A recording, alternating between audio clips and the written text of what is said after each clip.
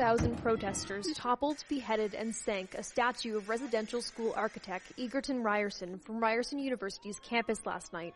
I think it's a great idea to get rid of the names because they have been our oppressors forever. The group was marching through Toronto to remember the 215 Indigenous children whose remains were found at the site of a former residential school in Kamloops, BC. And after years of controversy surrounding its namesake, Ryerson University says it will not restore the statue, and a task force has been looking into the university's name for the past few months. This is stuff that we've been talking about for the last at least 50 years. We've been talking about genocide, not cultural genocide. There wasn't rattles and drums in that pit. There was kids.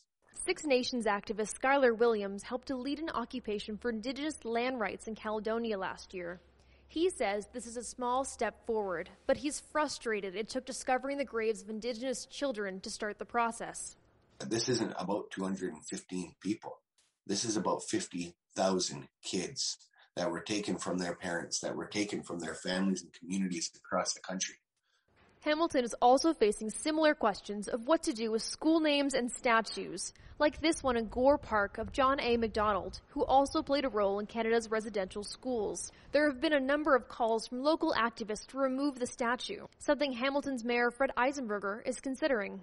We'll continue to consult with the broader Indigenous community and continue to work through, reflecting both the positive history as well as the negative history. And trustees will discuss renaming Ryerson Elementary School at tonight's school board meeting. Should it pass, the board will also begin consulting with Indigenous communities and review its policy on how they name schools. Emily Tayler, CHCH News, Hamilton.